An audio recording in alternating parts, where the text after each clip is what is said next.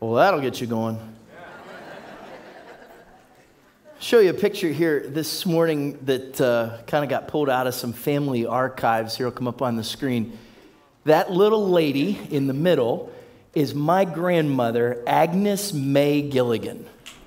Didn't you see the cutest little thing you ever saw? She was one of a kind, and those are two of her brothers. On your left, that's Walter, and then on your right, her left, is her brother Harry. Now, I knew my grandma really well. I grew up living literally right next door to my grandma. Didn't know her brothers all that well. You would interact at family events, this kind of thing. This next picture is Harry then, her brother, and his wife, whose name happened to be Vera. We'll show you that picture here of that couple. I didn't know them that well, but every so often, they just show up, just kind of unannounced. You didn't know they were coming. They just come pulling in the driveway. Again, I lived next door to my grandma. Usually it was on a Sunday.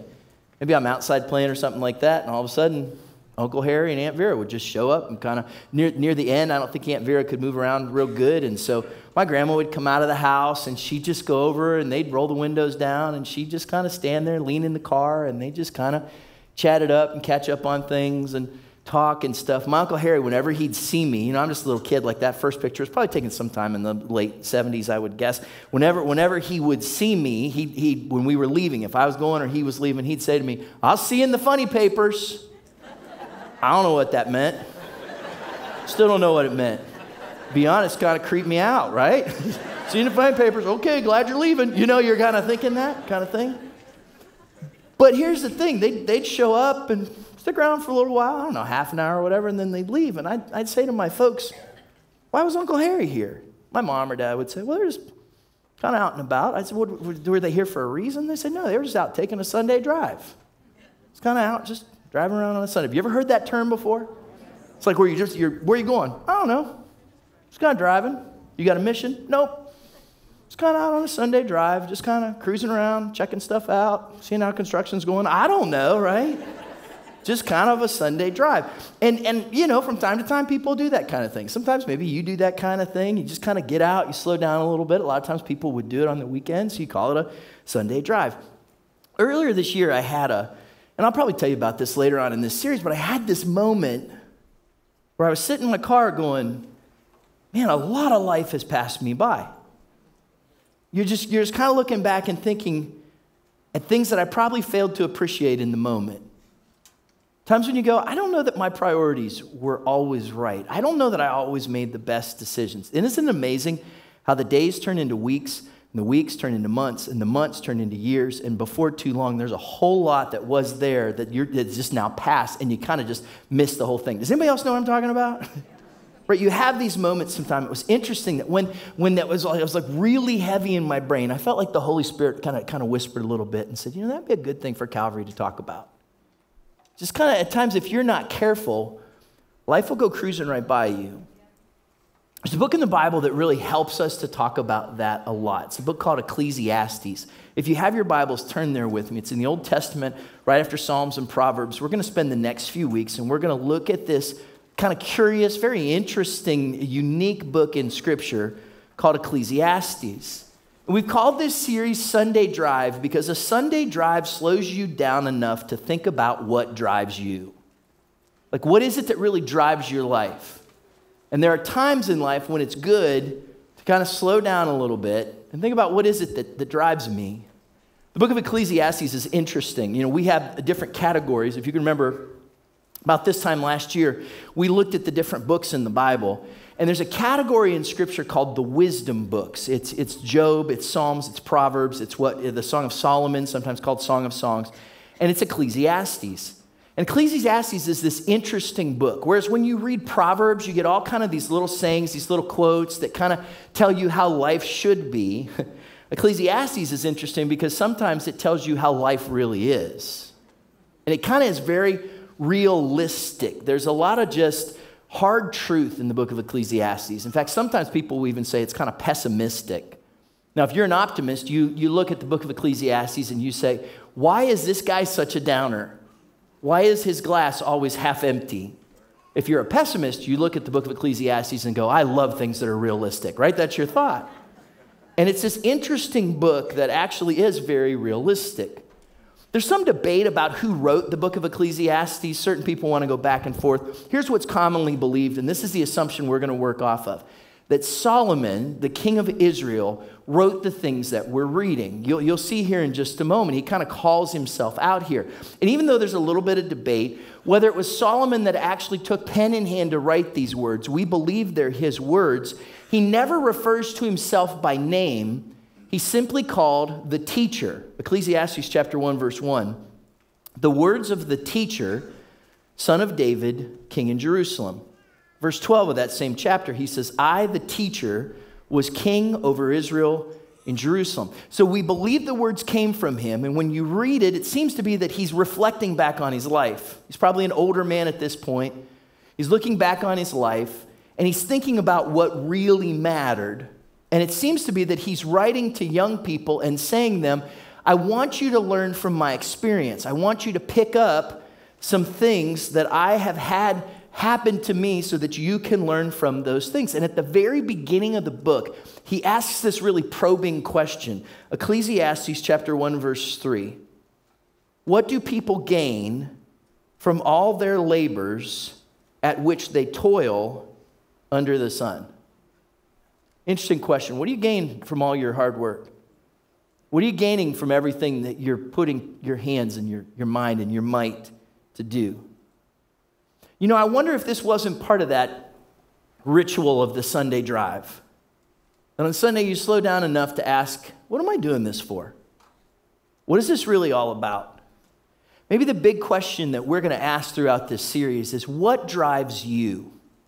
Like, what is it that motivates you? What gives you focus and purpose and meaning? When you get out of bed on Monday, what is it that drives you in those times? The question might be, what drives you? Can I call out a few things? Like as I read through these first 2 chapters of Ecclesiastes, that's as far as we're going to get today. We're just going to kind of do a quick cruise through the first 2 chapters. As I looked at, there's some questions that I think Solomon asks us about what drives us. Like one of those things is, are you driven by work? Is it your job? Is it that obligation? Is your purpose your paycheck? Is that what motivates you the most? Are you driven by your job? Because if you are, here's what Solomon says. Ecclesiastes chapter 2, verse 22. What do people get for all the toil and anxious striving with which they labor under the sun? All their days, their work is grief and pain. Anybody got an amen to that one? Even at night, their minds do not rest. This too is meaningless. Really happy guy. Have you noticed that? And we're going to talk about hard work later. Look, this is no excuse to be lazy. He has real value in a work ethic. He's just painting a big picture here. And he says, if all you're driven by is your work, it's meaningless. How about this? Are you driven by the latest and the greatest? Like, we live in a world where fads and trends and the newest, shiniest thing is, for many of us, the thing that drives us and motivates us, the thing that we put value in. People are always looking for bigger, better, faster, smarter. What is that new cell phone that's being launched? What's that new song I should be listening to? There's always something new and better. Here's what Solomon says, Ecclesiastes chapter 1, verse 9. What has been will be again. What has been done will be done again. There's nothing new under the sun. Is there anything of which one can say, look, this is something new? It was here already, long ago. It was here before our time. No matter. Isn't there kind of that Eeyore tone that's there? Right? Look, trends come and trends go. It happens, right? Think about the world of fashion, right? Are there any pictures of you that you wish you said to yourself, why did I wear that? I guarantee you my Uncle Harry regrets that collar. Do you know what I'm talking about, that picture earlier? Because fashion trends come, fashion trends go. If you're driven by the latest and the greatest, it's going to let you down. How about fame or power? Is that something that drives you? Are you driven by fame or power? Look, without being critical, many of us would like to do something that matters and makes a difference. We want to advance. We want to lead more. I had a conversation with a friend earlier this week, and she was saying to me, I just feel like my gifts are underappreciated where I work. Like, I've got more to offer. And those that are above me don't seem to recognize that. And I'm doing my best, and I'm serving, and I'm making myself better. And I know the projects that I turn in, they have value, and I know I'm helping the company. I just would like to be challenged with something more. And that's actually a really healthy thing, isn't it? That if you feel like you've got something to give, to say, how do I give? How do I do that? I actually think that's biblical. Colossians chapter 3, verse 17 says, and whatever you do, whether in word or deed, do it all in the name of the Lord Jesus, giving thanks to God the Father through him. In fact, Solomon would agree with that. Ecclesiastes chapter 9, verse 10. He says, whatever your hand finds to do, do it with all your might. But here's the reality check. Ecclesiastes chapter 1, verse 11.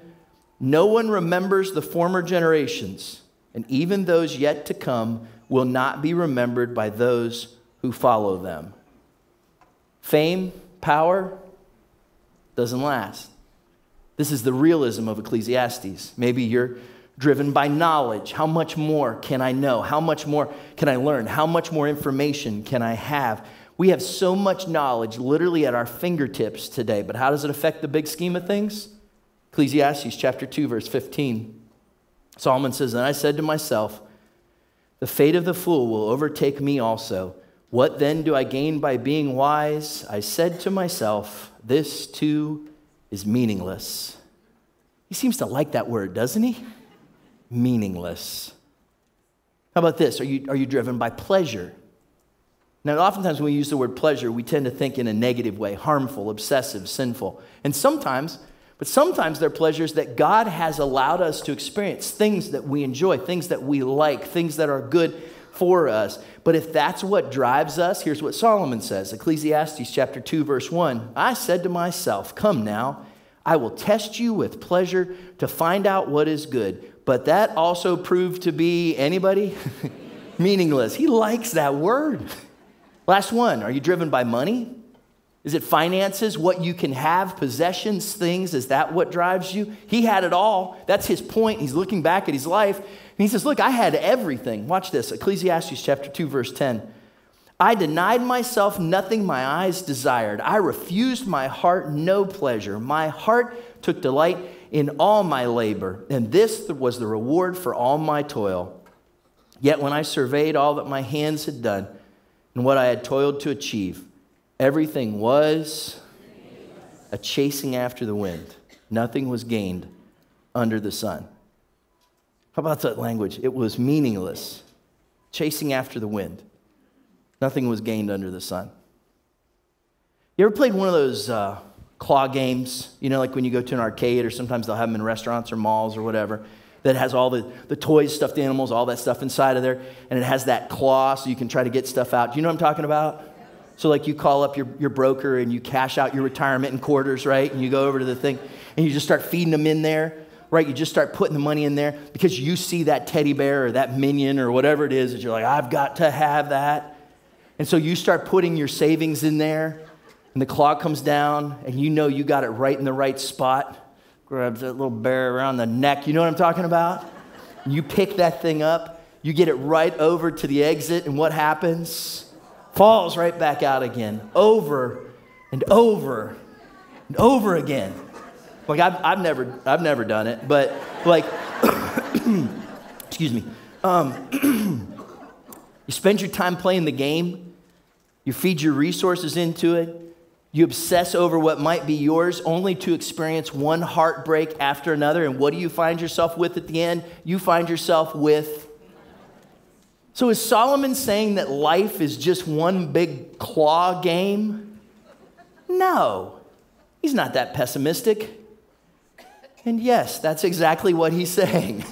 It's what he's trying to communicate to us, not to burst your bubble, because many of those things we talked about are good. Those things that we said you might be driven by, those 6 things we just walked through, they're not bad things. They're things that are a part of life. There are things that can motivate us. But what he's saying to us is this, Ecclesiastes chapter 1, verse 3, what do people gain from all their labors at which they toil under the sun?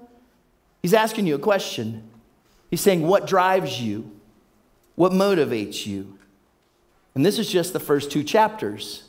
He brings us to this harsh reality Look, I've never taught through this book before. Hits and misses, bits and pieces from time to time. It's an interesting book. It's filled with a lot of wisdom. At times it's a little depressing. Sometimes it's kind of confusing. It's filled with a bunch of quotes and one-liners that we'll remember, and you'll go, oh, I didn't know that came from Ecclesiastes. But as we cruise through this book, there's some things that are good for us to see, and one of the things is this, that it's good for us to slow down and think about our lives. And ask the question, what is it that drives me? Today, as we kind of start this series, I want to show you 3 things that Solomon is going to say over and over again. You're going to hear him repeat these phrases. You're going to hear him say these things as we work our way through this book. And they're important to understand what it is that he's trying to communicate, because these are things that will help you to see the big picture of the book of Ecclesiastes. They're kind of 3 reminders in Ecclesiastes that we're going to look at today that are going to help us as we go through this book. So let me give you 3 reminders in Ecclesiastes. Here's the first one. Number 1, everything is meaningless. Amen? Right, here's this guy Solomon. And he gives us, in verse 1, an introduction. He says he's the son of David and the king of Israel. And then he goes right to it in verse 2. Ecclesiastes chapter 1, verse 2. Meaningless, meaningless, says the teacher. Utterly meaningless. Everything is meaningless. Do you think he's trying to say something? Actually, 38 times you're going to see that Hebrew word there for meaningless. Is he trying to be over dramatic? Is he trying to say too much? No, he's probably just giving the brutal, honest truth. You can't tell me you haven't woken up one morning and said to yourself, what is this all about? You're sitting there eating your cereal. You're looking in the mirror, wondering why your hair looks like that. You're saying these things to yourself and going, what's the use? What is it really all about? Maybe you're familiar with the King James version of that same verse. Very kind of familiarly, it says Ecclesiastes 1 verse 2, vanity of vanities, saith the preacher. Vanity of vanities. All is vanity. Here's the point that he's trying to make. He's trying to tell us that life is temporary. At its very best, the way that we live, the things that are around us, life is temporary. The word that he uses there is this Hebrew word, havel. And it has the idea not just of meaningless or this idea of vanity, but behind it, when you get to the very kind of heart of the word, it has this idea of breath or of smoke or of a vapor, something that is there for a moment and then it just disappears and vanishes. He says your life is like a vapor. Your life is like a breath. Your life is like something that is there, but before you can grab a hold of it, before you can really fully realize it, before you can really experience it, it kind of disappears and is gone. Does anybody remember the 2016 election? Does anybody remember that? This isn't a political statement. You're okay. You can raise your hand, right? Remember, it was kind of crazy, wasn't it? Everything leading up to it. Some of the craziness that got lost in some of the bigger national elections came from the city of Oceanside, California, because in Oceanside there was an election for the city treasurer, and in that election Gary Ernst was reelected, which didn't surprise a lot of people. People liked Gary. They voted for Gary. The problem was that a couple of weeks before the election, Gary had died, and he still got reelected because they couldn't take him off the ballot because he died within this 60-day window or so they couldn't change the ballots. And so the person who was higher up in the government there did not like who he was running against and had promoted vote for Gary even though he's dead, because when he wins, then I can appoint whoever I want instead of that other person. That's what they did. Congrats, Gary. You're the winner. I feel bad for Gary. You ever won something and then not been able to fulfill the promise? Not been able to enjoy it? Isn't that a picture for so many people what life is like? It seems like it's right there, and then it's gone. Life, Solomon says, is havel. It's a vapor. It's there for a moment, like your breath, and then it disappears, like smoke. It's meaningless. Psalm 39 verse 5 says, you have made my life no longer than the width of my hand. My entire lifetime is just a moment. That's that word, that havel, that breath to you. At best, each of us is but a breath. James 4:14. Why, you do not even know what will happen tomorrow. What is your life? You are a mist that appears for a little while, and then it vanishes. He says, what seems to be there is just temporary. It's there for a moment, and then it's gone. It's meaningless. Now, what he's not saying here is that your life has no meaning. Sometimes we read that there. Maybe when the idea should be futility, we hear meaningless, and so we start to think my life has no meaning. If you read through Ecclesiastes, you'll find out that that's not what he says. He says your life matters to your family, and your life matters to your friends, and you are to work hard and enjoy life and make the most of what you have. What he's saying here, though, is you need to realize that life is temporary, and life is fleeting, and life is not anything that you can just capture and hold on to. He's not contradicting the rest of Scripture. He's just being realistic. Do you remember what Paul said? 2 Corinthians chapter 4, verse 16. He says to us, therefore we do not lose heart. Though outwardly we are wasting away, yet inwardly we are being renewed day by day.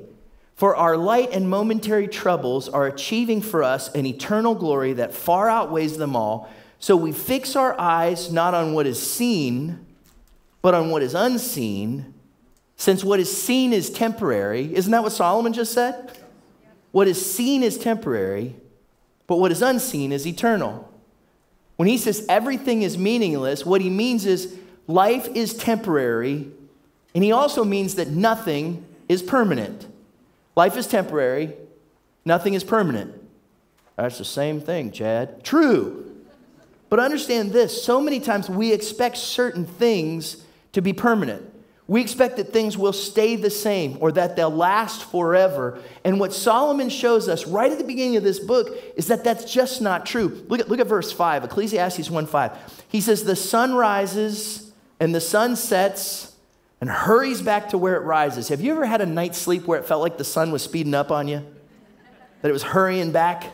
Verse 6, the wind blows to the south and turns to the north. Round and round it goes, ever returning on its course. All streams flow into the sea, and yet the sea's never full. To the place the streams come from, there they return again. All things are wearisome, more than one can say. The eye never has enough of seeing, nor the ear its fill of hearing. He says things just kind of keep going on and on and on. The days just kind of keep happening. And even though those streams just keep flowing, it seems like the seas never fill up. He says it's just life keeps going on and on like this. What's interesting about this is so many times what we want out of life is progress. We want to see something. We want answers. We want something we can hold on to. And what's interesting is Solomon says here, life isn't progress, life's a circle. And at times, have you ever felt like you were on that hamster wheel? And it's just going round and round and round. And the reality is, he says that things don't last forever. There's this interesting principle that I think it would be good for us to live with a little bit in our mind, with the idea that things are already broken. I don't mean that as a bit of a downer, but sometimes we have certain possessions, and we look at those things and we think that they will always stay the way that they are at the beginning, that they'll be nice and shiny and new. But that's not necessarily the case. You might have something that's made beautifully out of glass, but you also have to realize that someday it could fall, and when it falls, it will. It's going to break. It's going to shatter. If you'll know in your mind that someday that might break, that it's already broken, then you can enjoy it more when you have it. Like this is true in so many areas of our lives. The glass can shatter and break. The car will get a dent in the door the very first time you drive it to the grocery store. Isn't that true? Right? Your shoes will eventually wear out. Those new pants you bought for your preschooler are going to be too short after they wear them twice. True?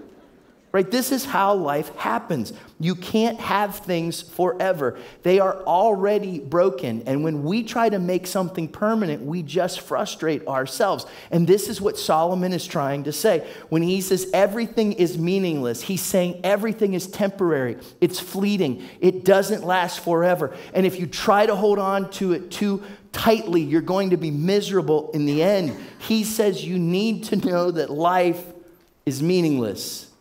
It's temporary. It's havel, he says. Which takes us to the second reminder that we see in Ecclesiastes. Number 2, that we live under the sun. He says that we live under the sun. You're going to see Solomon say this a lot in this book. Actually, 29 times in the book, he uses this phrase, under the sun. And what he's talking about here is life from our vantage point, how we see things. See, the only way that we can see things is what's visual to us, what's visible to us through the light of the sun. So here we are under the sun, and what the sun shines on and shows us is the only perspective really we can have. See, living under the sun limits our perspective. It keeps us from seeing and fully understanding what's happening around us. And the reality is, so many times we get focused on what we can see. We try to trick out our lives with what we can grab hold of, only to find ourselves losing things and disappointed in the end, because we get kind of caught up in what the sun is shining on. We get caught up in the things that are tangible and what we can see. And when we put too much into that, we end up making decisions that aren't wise. We choose things that won't last. And ultimately, we can find ourselves bailing on those things and having nothing to show for it. I grew up in Warren, Ohio area. That's Trumbull County, Northeast Ohio. One of the unique things about that part of the world, it's kind of up in the northwest corner of the county. There's like a collection of Amish that live there. And so it's a little bit unique. So it wasn't unusual for us to go into a store or to see people in different places that were Amish or Mennonite, or the dress and all this kind of thing. And every so often, you'd even see people, if you got to different parts of the county, in a horse and buggy. Have you ever seen that? Like, you don't see it on Conant Street that much, but like, you know what I'm talking about? Like, every so often, you'll see the Amish in their horse and buggy. Just in the last couple weeks, there was a horse and buggy that got pulled over by the police in Trumbull County because the police heard this crazy noise coming out of the buggy. Did anybody hear this story? It was interesting. When they pulled him over, when they saw the police, the two guys who were driving the buggy actually jumped out and took off. The horse is just going. The police are finally able to get the horse stopped. They go up to the buggy. What they find is a 12-pack of Michelob and the most tricked out stereo system you've ever seen. These dudes had hooked this buggy up, and they were just kind of bumping down the country roads, breaking the noise ordinances. It's not what you'd expect from the Amish, but they were grabbing hold of something that they could see. They tricked out their life with it, but in the end, they took off and they lost everything. Now, I know that's a goofy story, but that describes some of your lives, where you've tried to grab hold of things that you can see.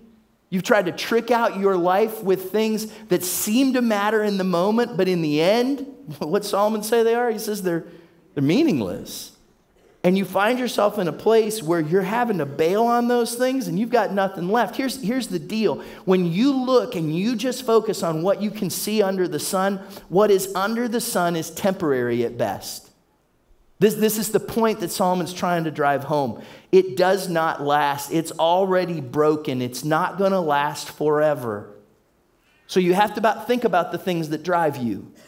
Your work, the latest and the greatest, fame and power, knowledge, pleasure, money, all those things that we can see under the sun, realize those things aren't going to last forever.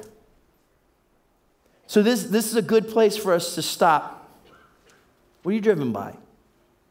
Like what motivates you? What drives your life? Because there's good things for us to be motivated by. You might be motivated by your family.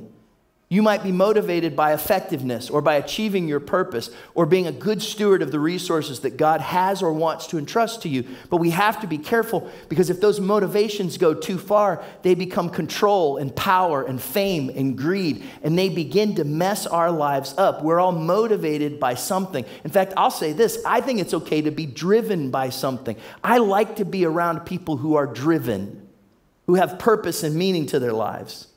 The question you have to ask is, what are you driven by? And would Solomon say at the end of the day, does it even really matter? What is your Sunday drive? What is it that moves you? Because the first thing he says to us is that everything is meaningless. The second thing he says to us is, remember, you live under the sun. You can only see these things right now that are temporary at best. And the third thing, we all are chasing after the wind. Number 3, we all are chasing after the wind. Here's a good summary statement. Ecclesiastes chapter 1, verse 14. I've seen all the things that are done under the sun. All of them are, anybody? A chasing after the wind. Thanks, Saul. He'd have been a great college football coach, wouldn't he? What a motivator. He says, look, there's so much that has no value. It's already broken. You're just chasing after the wind. That phrase, chasing after the wind, that's really powerful. Like you get that, right? Because the wind is this thing that you just cannot control. Yeah, we try to use it. We fill our sails with it. We use it for turbines or for windmills or whatever. But you can't control it. When it's there, it's there. When it's not, it's not. And what the storms in the Atlantic just proved to us is that when it decides to show up, it does whatever it wants to do. True? But you can't grasp it. You can't hold on to it. No matter what you try to do, you can't hold on to the wind. And at some point, that elusive wind is going to get past you. And what Solomon says is this. He says, hey, everybody, I've seen it all. I've done it all. I've had it all. And now I'm looking back. Can I tell you? Everything you see here under the sun, I've been grabbing for it my whole life. It's like chasing after the wind. And in the end, if I had to describe it with one word, you know what that word would be? It'd be meaningless. And then when you get to the end of chapter 2, like before he launches into the rest of the book, and we're going to jump into chapter 3 next week, some very familiar stuff that you've probably heard before. Before he jumps into this, Solomon says this, chapter 2, verse 24. A person can do nothing better than to eat and drink and find satisfaction in their own toil. This too I see is from the hand of God. For without him, who can eat or find enjoyment? To the person who pleases him, God gives wisdom and knowledge and happiness. But to the sinner, he gives the task of gathering and storing up wealth to hand it over to the one who pleases God. This too is meaningless, a chasing after the wind. It's interesting what he says there. He says, look, do you know what God wants to give to you? God wants to give you happiness and knowledge and wisdom and enjoyment. God wants you to have meaning and purpose. He wants you to live a full life. He wants you to enjoy what he wants to give to you. He wants you to have strong relationships. He wants your work to matter. But what you'll find out is that unless you are driven by God, everything else that drives you is just meaningless. But if you start with God, if you make that your focus, then he loves to pour out everything else in your life. Solomon is looking back and he's saying, look, I spent far too much time trying to grab hold of things that just slipped through my fingers. Here's what I found out, that if you're driven by anything less than God, your drive is meaningless. But if you'll start with God, with God's purpose for your life, with God's plan for your existence, with God as your focus and your hope, if you'll start there, that's when life will start to make sense. Otherwise, you're not going to get it. Look, life will not make sense under the sun. With just what you can see, life will not make sense under the sun. At some point, you have to start with your drive being driven by God, by Jesus Christ, by what he's done for you. When you start there, then it starts to make sense. Then the other things start to come together. But if first you're just reaching for those things that you can see under the sun, what you'll find is it'll slip right through your fingers like the wind, because then it's just meaningless. Walter Kaiser, in his book on Ecclesiastes, tells a story about when he was a student, how he went to this exhibit where people were describing their artwork. So he was just kind of there, not much of a connoisseur of art, but he's just kind of watching the whole thing, and different people would have their paintings and they would describe what they were, their sculptures describe what they were. And he said one guy got up there and he began to tell them what he intended to communicate in one of his expressionist paintings. It was swirls of dark browns and blacks and greens and grays that were covering the canvas. He said the guy very humbly got up there and he said, you know, when I finished my painting, I stood back and I looked at it and I said, it's really not speaking to me. And so I turned it on its side and I looked at it and I said, it's really not speaking to me. And Kaiser says in his book, he said, good, because it's not speaking to me either, he thought, right? And he says, and the guy said, then I turned the painting upside down. And then I saw what it was meant to say. And Kaiser says, that's the craziest thing I ever heard. He's like, he's got the whole thing backwards. And it was interesting to hear him write and talk about this because he pointed this fact out that this guy was allowing his creation to speak to him as the creator. Isn't that backwards? Isn't the creator supposed to speak to the creation? And yet how many times do we do that? We go chasing after the creation when we should be chasing after the creator. And then when we finally figure out what it's all about, we stand back and we look at our lives and go, oh, I lived it upside down. It wasn't right. It doesn't make sense until I see the way that it was supposed to be. And what Solomon is saying, he's saying, young man, young woman, those that are hearing my words, I'm telling you, if you're just chasing after what you can see under the sun, you're going to find out that it's meaningless. He says, someday don't do what I did. Don't step back, look at the whole thing and say, oh, I lived it out upside down. He's saying, I want you to realize that unless God is the focus, unless he's what drives you, everything else that drives you will be meaningless. I don't mean to spoil the end for you, but let me fast forward. Ecclesiastes chapter 12, verse 13. He says, now all has been heard. Here's the conclusion of the matter. Fear God and keep his commandments, for this is the whole duty of mankind. Everything else outside of God, if that's what drives you, you're going to find that it's meaningless. Everything under the sun, it's just chasing after the wind. But, if you'll go above the sun, if you'll move beyond the sun, if you'll stretch and be driven by the one who is your creator, then he'll show you what life's supposed to look like, and you won't stand at the end of your life and go, oh, I lived it upside down. You'll live it with purpose. You'll live it with meaning. See, that's what we see over and over happen in the Gospels, don't we? That all these people keep coming to Jesus. Some of them come to Jesus because they're tired of the rules. And some of them come to him because they're tired of empty religion. And some of them come to him because they're hurting or they're sick or they're in pain. Some of them have questions. Some of them have great wealth. But they're all coming to Jesus. And the reason they're coming to him is they're saying to him, I've been buying what everybody else has been selling and it just doesn't seem to be true and it just doesn't seem to be right. Can you give me the real thing? And you know what he sells them every time? He doesn't sell them anything. He gives them love. He gives them the truth, and he gives them purpose. And what Solomon says to us is unless your life is driven by God, unless Jesus Christ is the center of your life, you're going to find out later that you were living life upside down and it was all meaningless. Does that make sense?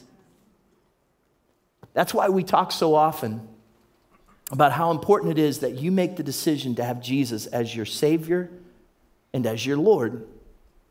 When we use that word Savior, we talk about the fact, and we shared with this when we had communion earlier today, that Jesus died on the cross for our sins. He paid the price for you and for me so that we could know what it was like to have forgiveness. Who doesn't want forgiveness?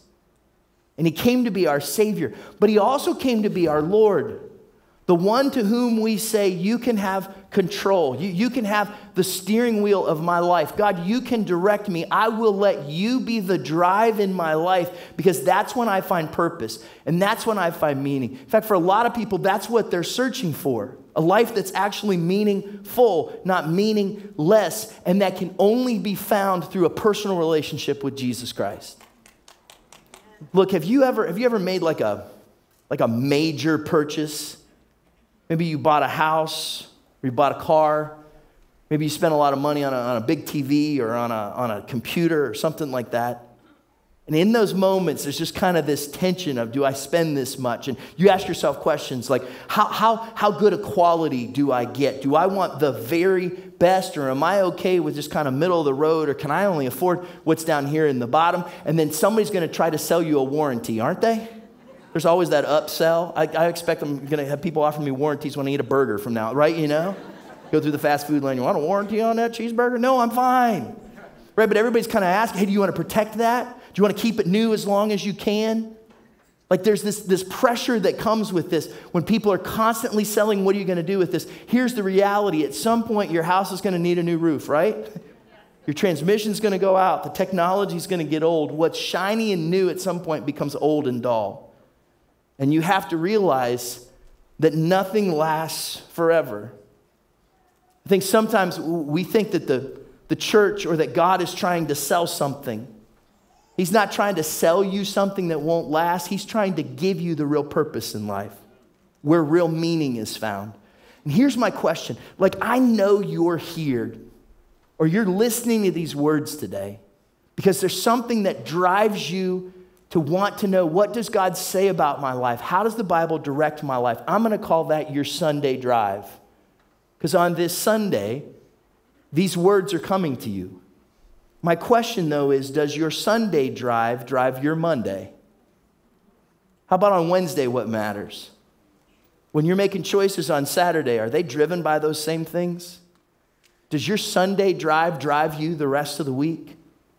Because it's only when we're driven by God that our life will find purpose and meaning. So I'm going to ask you to bow your heads and close your eyes for just a moment.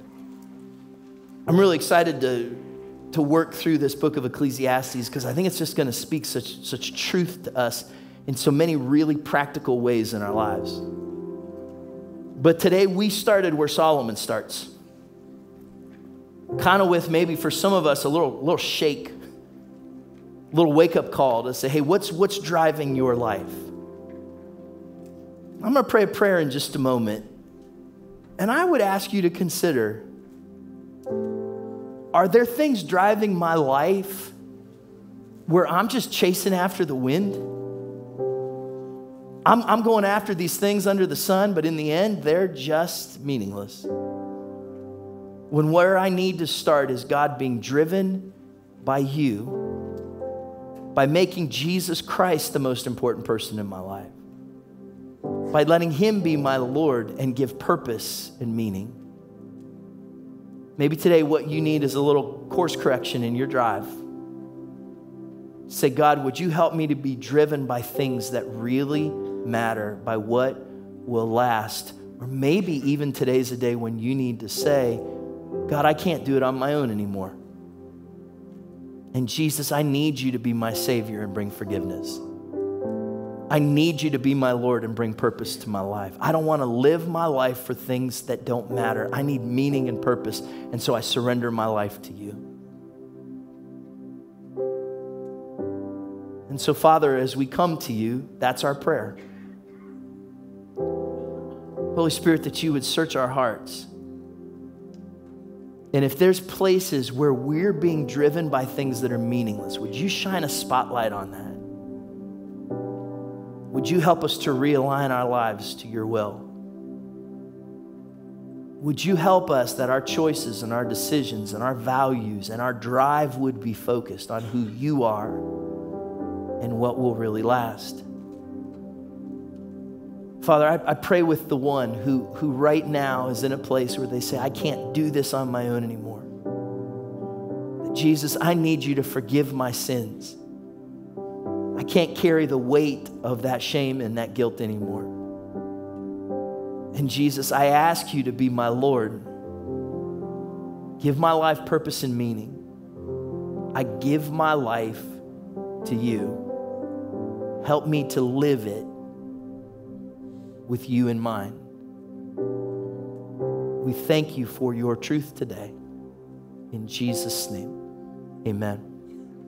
Hey, look, if in your heart today you prayed to make Jesus your Savior and your Lord, then I would invite you on the way out that you would grab one of these cards. They say, I have decided, and that you would take this to our Connection Center. There's friends who are there who would love to pray with you. We have a Bible we want to give to you.